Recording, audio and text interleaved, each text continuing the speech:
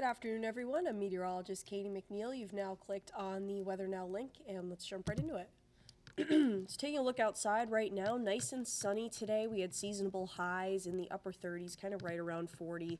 We'll be dropping back down into the 20s overnight tonight with another cold night on tap. Temperatures across the area right now still in the low 40s across Rhode Island and southeastern Massachusetts. 43 right now in Providence, same in Narragansett at 43, New Bedford right now at 42. For your satellite and radar, not much has changed here. It's kind of been this rinse and repeat pattern, very clear, dry conditions. Only changes really that we're tracking for tomorrow on Tuesday are some increasing clouds with a shortwave trough moving into parts of Cape Cod and southeastern Massachusetts, which could bring some scattered snow showers to those areas, especially Tuesday morning or overnight tonight into Tuesday morning, and then again Tuesday evening and overnight on Tuesday as well. Not expecting much of an impact from this in Rhode Island directly, especially western Rhode Island, but southeastern Massachusetts and Cape Cod certainly could see some snow showers in the next 24 hours or so.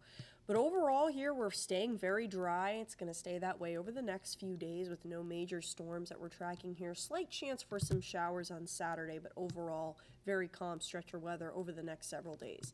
So you can see here some of these ocean effect snow showers making their way over areas of Cape Cod and the islands here.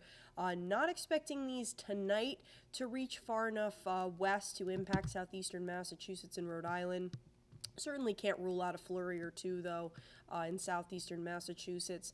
These showers are going to kind of continue on and off throughout the day on Tuesday, especially in the morning, but across the area we'll be seeing those increased clouds regardless of any snow showers that may be moving through, especially during the afternoon. And then the chance for showers does return again Tuesday night into Wednesday. We could see some very light snow showers associated with this or some flurries. Not majorly impactful, nothing to be concerned about, but just something that is going to be moving through in the next day or so on Tuesday. So this evening here, staying mostly clear and dry with those temperatures starting to drop as we head towards the overnight. Those overnight lows will be in the mid to low 20s again, leading way to those feel-like temperatures back in the teens for the start of your day on Monday, or Tuesday rather.